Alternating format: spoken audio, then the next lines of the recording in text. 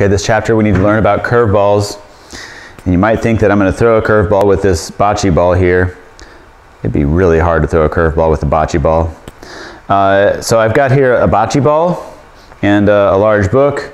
You know, we homeschool, so we've got books laying all over the place. And here's a book about events that changed the world. Anyway, this is kind of a fun book. Lots of good pictures in it.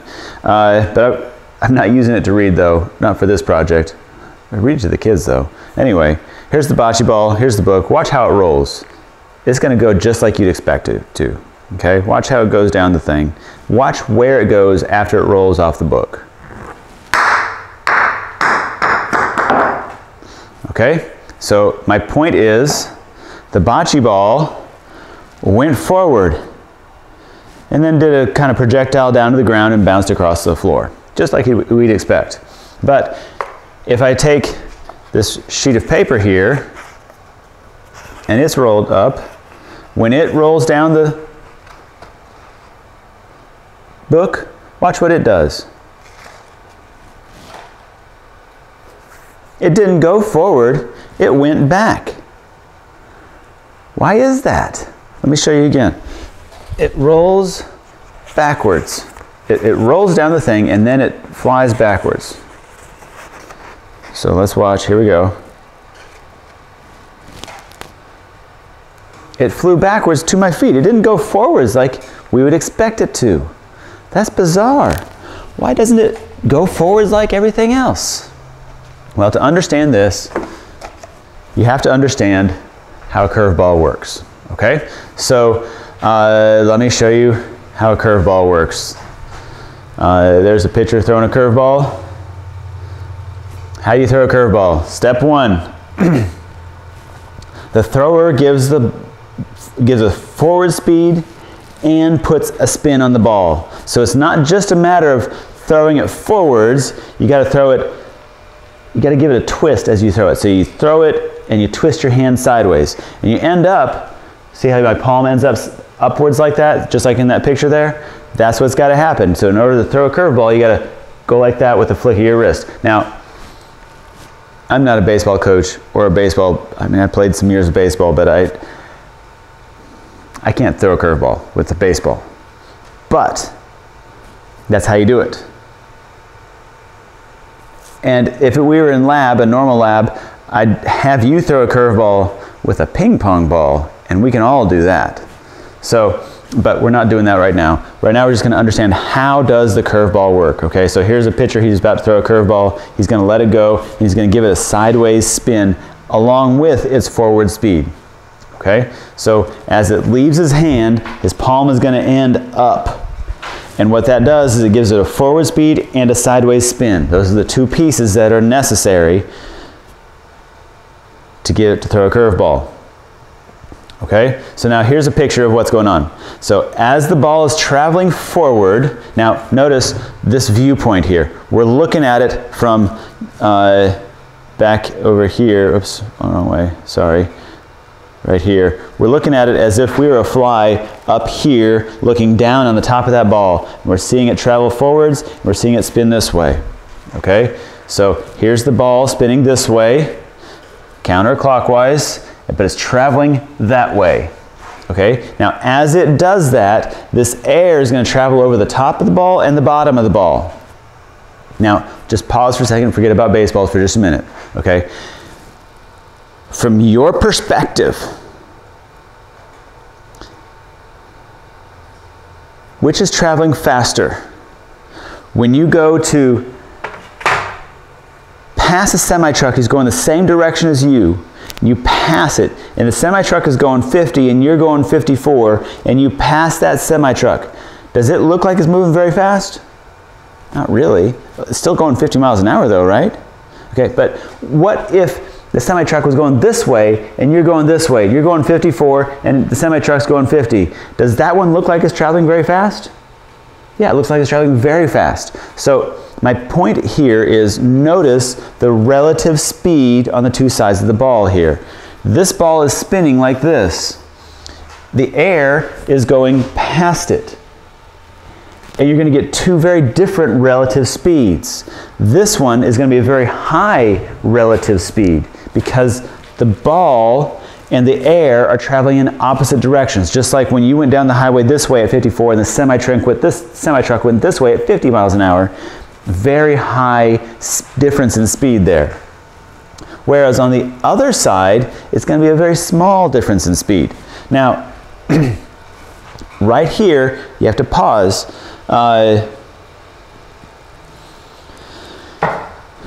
When we're talking about curveballs, don't go down the road of Bernoulli's equation.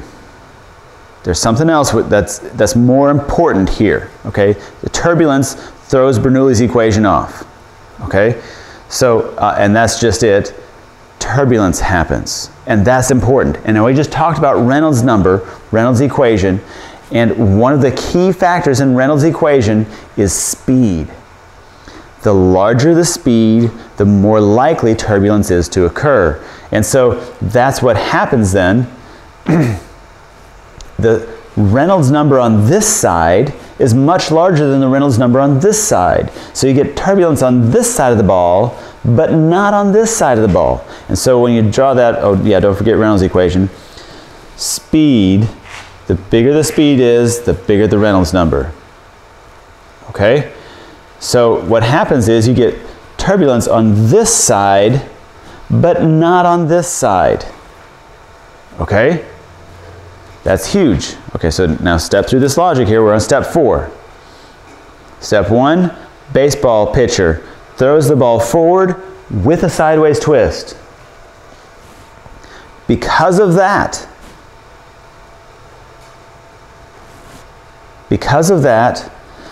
you have two different relative velocities, a high speed here and a low speed here. This logic that I'm showing you here with baseballs, you're going to have to apply it to several different objects, okay? So make sure that you understand this logic. Because there's a difference in relative speed, you get Reynolds numbers higher on this side than on this side, which, step 4 in logic, shows you get turbulence on one side, but not the other. Now, here's the catch. Because the turbulence occurs on the right side of the ball, the air doesn't seem to stick there as well as it does on the other side of the ball. So let me just say this again.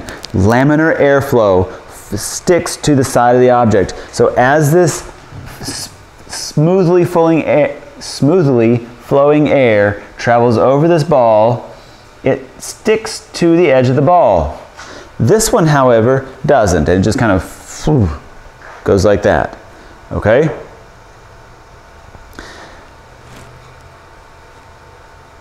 It sticks to the ball, and that, as the ball continues to rotate, it pulls the air on the left side to the right. Now, that's huge. Okay, let me say this again. The air sticks to the ball. As the air sticks to the ball, because it's spinning, pulls the air in. Where's in? Remember, here's the left side of the ball, here's the right side. Remember, we're looking at this from the top down, from a fly's view. Okay? The ball pulls the air to the right. Therefore, what's Newton's third law say? Pulls the air to the right, therefore Newton's third law says, if ball pulls air to the right, the air pulls the ball to the left.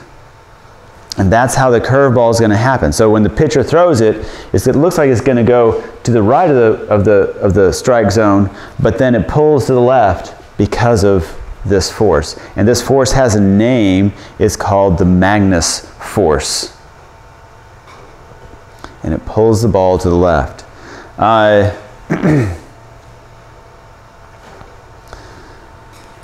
Because of this force and the forward speed, is that ball is going to end up curving to the left. Now,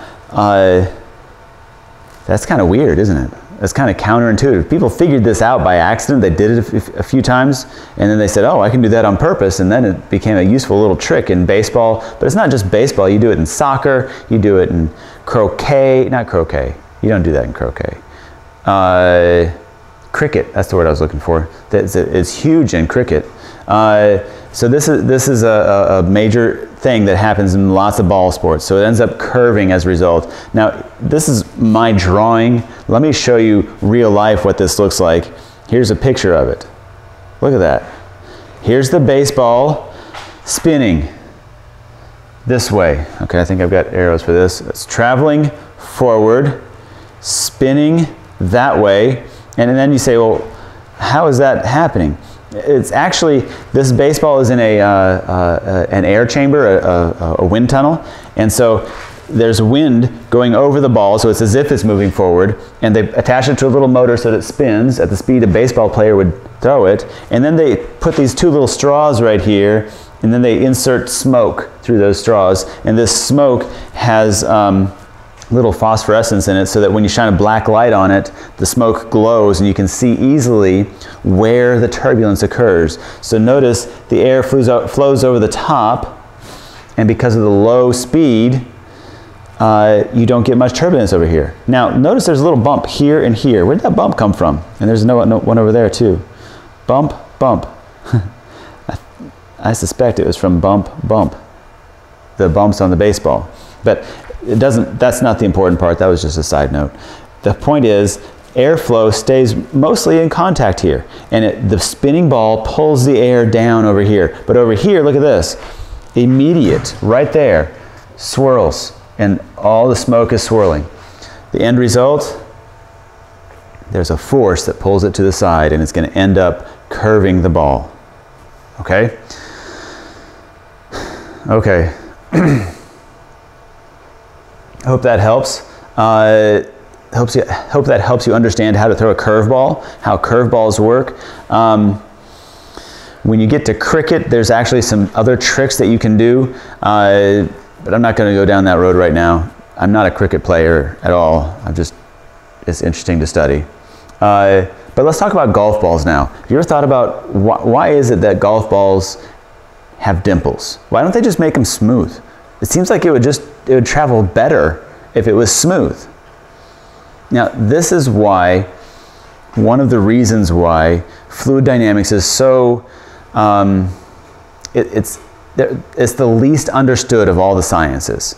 So when you send a golf ball out, it turns out it travels farther with dimples, significantly farther actually. And let me show you this picture that helps you understand this. These aren't golf balls. This is just a ball, and let me explain the picture for you. It's like a wind tunnel. It's not wind, it's a water tunnel. Okay, so here's a ball. It's a smooth ball, and it's in water. And the water's flowing over it very rapidly. So it's like the ball is traveling quickly. Okay, so the water's traveling over it very quickly, and right here you see turbulence forming. And these are actually voids in the water. You've probably done this. If you just take your hand in the water and you move it real fast, you can see there's this pocket of what looks like air behind your hand. It's not air, it's just a void. It's a place where the water's inertia is too great to go in and fill the gap. And so the water just stays where it's at, and there's a gap that forms behind your hand. And these are those voids forming behind the ball. In other words, it's turbulence. Okay, so let me show you a different picture now.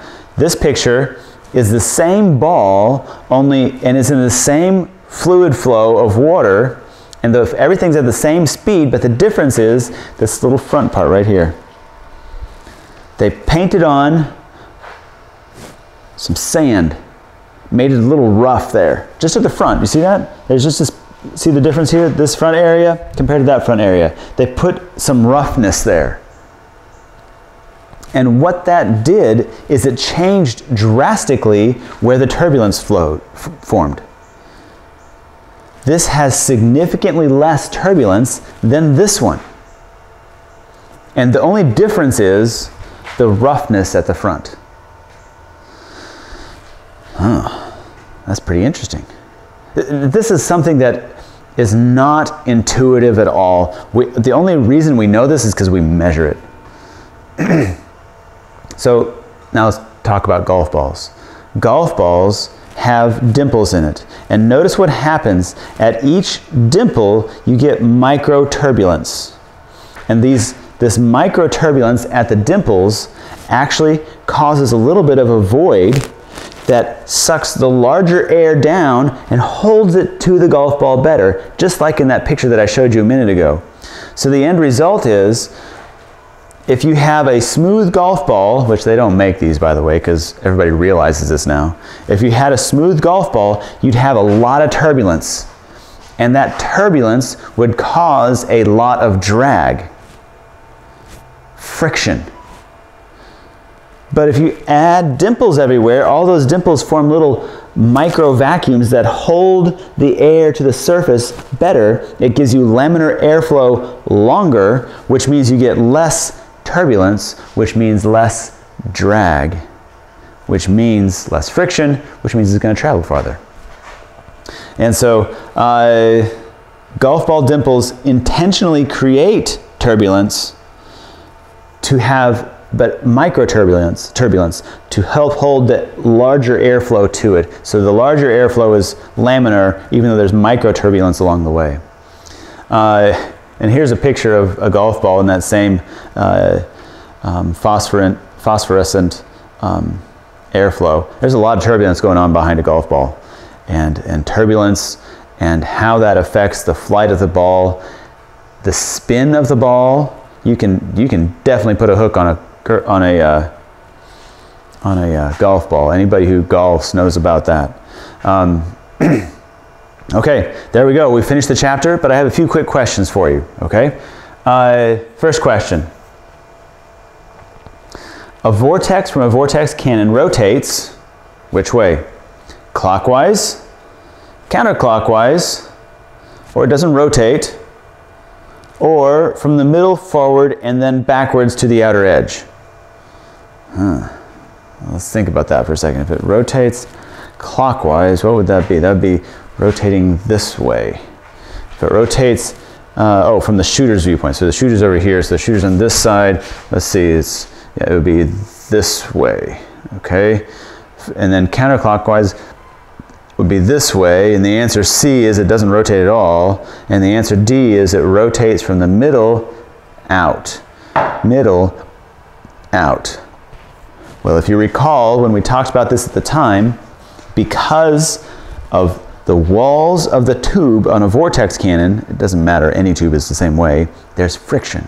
And so the air flows slowly on the outer edges, but travels rapidly down the middle. And the end result is it rotates from the middle forward and then backwards to the outer edge. So the answer here is D. Next one. Why do umbrellas flip up in a gust of wind? And there's a poor lady with an umbrella that's been flipped up. Why does that happen? What's going on here?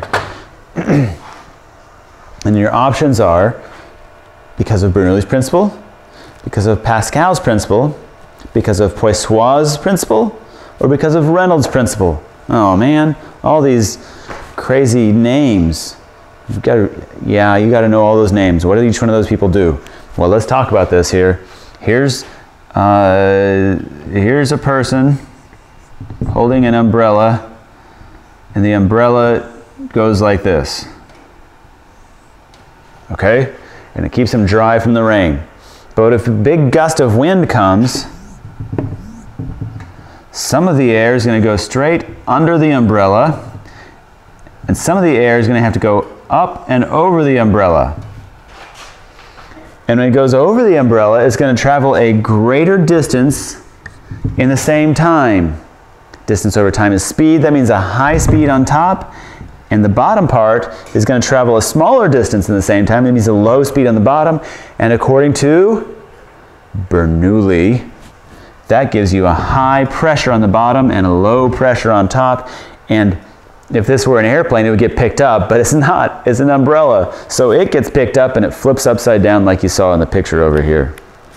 So this is a Bernoulli's principle problem, okay? Pascal's principle dealt with how if you increase the pressure in one place, it increases everywhere. That's what we use Pascal's principle when we're talking about hydraulics.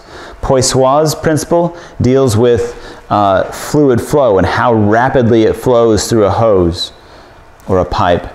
And Reynolds' principle deals with turbulence. Okay, so I hope that helps you keep track of which one deals with what, with which one. Last question.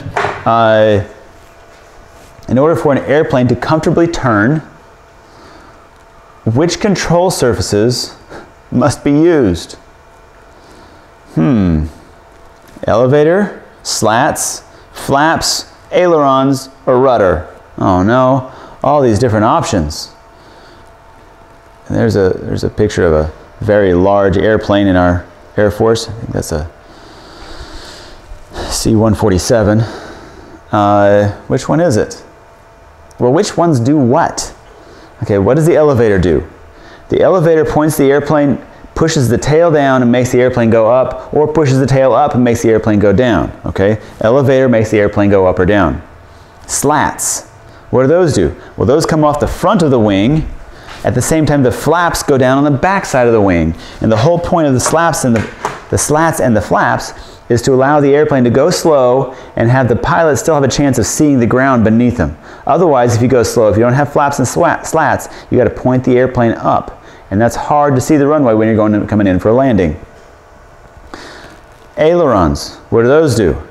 Well, there's one on this side of the wing and one on this side of the wing, and they do opposite. Remember, so if I was flying at you and I was an airplane, which would be a lot of fun actually. I wish I could be, but anyway. So this is my left wing, this is my right wing, and I'm flying out the camera towards you. If I take my left aileron and put it down, that's going to pick my left wing up. And at the same time I put my right aileron up, it would push my right wing down. And so I'm going to tip this way, and that's going to cause me to turn. Okay? And so when I bank the airplane to the side, it's going to make the airplane turn. Okay, so that ailerons turn the airplane. Hey, that's looking pretty good. Okay, what about the rudder? Well, the rudder, remember, the rudder is the one on this horizontal stabilizer here in the back. And when you turn that, that's going to point the nose to the left or to the right. And that'll turn the airplane. Now, here's the thing with the rudder. If you turn it to the right with the rudder, you will turn the airplane. But here's what's going to happen. It rotates it about the yaw axis. Yeah, it rotates it around the yaw axis, and it will rotate sideways. And every passenger in that airplane will yak because their stomach will be off to the side while they're turning to the right. It's not comfortable. If you want a comfortable turn, you've got to bank the airplane over. Humans like it when their bellies are pulled down. We're comfortable with that. We're used to it. When our bellies are pulled to the side, oh, things get fishy. Our equilibrium's thrown off, and any food that used to be in the belly doesn't stay there. So if you bank the airplane, then we're still pulling the belly down. It might pull it down a little extra hard, but it's still going down. Okay, so now the answer here is D, but really if you're a pilot, the answer is primarily D with a little bit of E and a little bit of A. But that's because as you bank the airplane, you lose some lift. So you have to make up for the lift by giving your nose a little bit more with the elevator. But then when you do all that, it makes the airplane uncoordinated, so you got to kick the rudder a little bit to the right, and that'll be a coordinated turn, and that will be the best turn. But for the answer to the question, the answer is D. Okay? So I hope that helps, and we're done with chapter 6. Woohoo!